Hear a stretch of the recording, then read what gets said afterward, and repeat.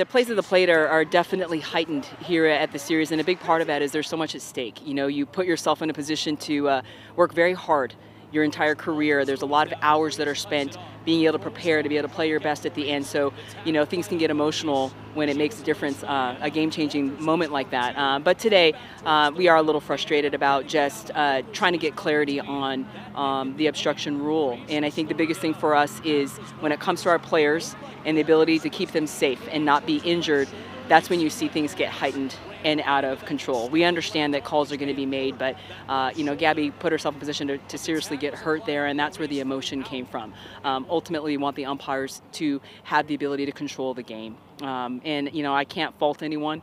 I think they're quick bang bang calls, but in, you know, a lot of parts of the game. But when it comes to putting an athlete at risk to get hurt, you know, things will definitely get emotional.